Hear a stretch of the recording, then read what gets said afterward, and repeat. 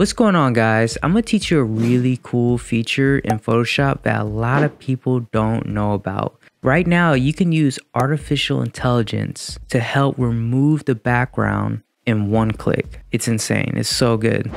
Why would you know what you're doing? I don't know what I'm doing. But first, before we can do that, let's first unlock our layer by clicking the lock icon. Once you do that, all you need to do is go to your properties panel. And if you don't see it, just go to Window, scroll until you see Properties. A little bit spicy. Once you open that, go to the bottom and you should see two quick actions. First one is remove background. The second is select subject.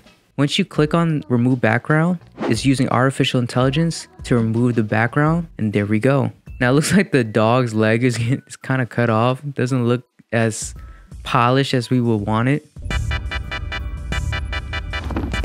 And I must tell everyone, it's never perfect when you use this. Sometimes things would be a little off. Sometimes, like for example, the dog's legs is missing here. So it's never 100% with this tool, but it gets like 70 to 90% of it right for the most part.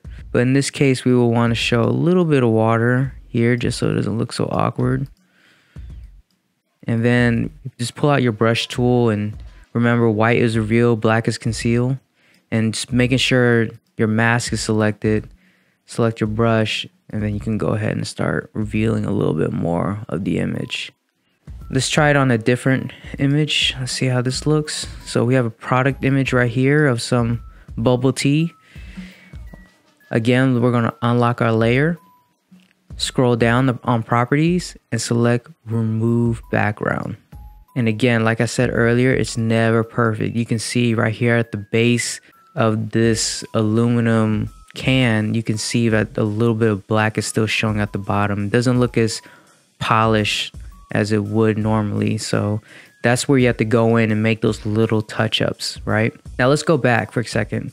What does select subject do? Well, if you select subject, it actually, if you look closely, it highlights the image. That way, if you want, you can do whatever you want. You can move them, you can delete them, or you could simply just, like we did earlier, just hit this mask icon and it'll hide the background. We have this person right here. We're gonna unlock our layer, go to quick actions and select subject.